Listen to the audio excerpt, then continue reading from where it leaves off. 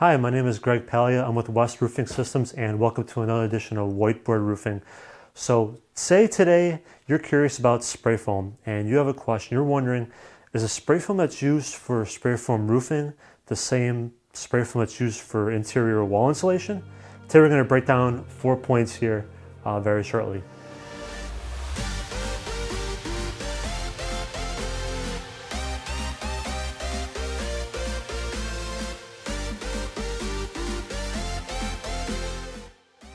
So point number one, the difference between spray foam roofing and spray foam insulation is the weight of the spray foam that's used. So we'll do roofing here and insulation here. Spray foam for roofing uses 3-pound foam and interior uses 2-pound or half-pound foam. And really the difference is the density of the product. 3 pounds is a lot more denser than 2 or the half-pound. Number two is, are they open or closed cell spray foam? So in spray foam roofing, we use closed cell.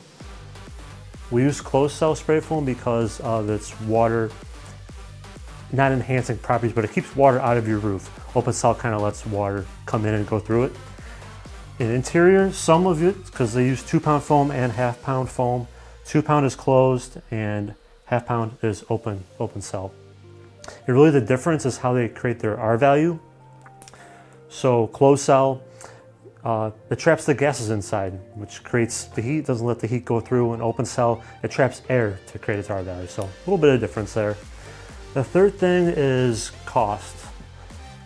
Spray foam roofing is about $4 to $7 per square foot, and insulation is about $3 per square foot. And really the reason is 3-pound foam requires more product to make the same type of size there.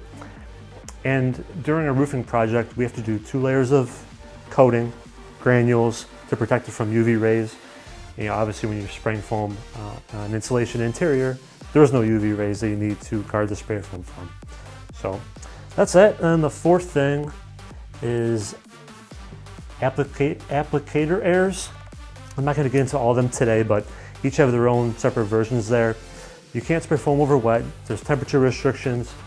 There's certainly stuff with spraying foam on interior going multiple passes over.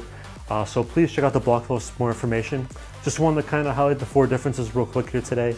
In the description, there's the URL to the full blog post, so check that out. And thank you so much. Have a great day. Bye-bye.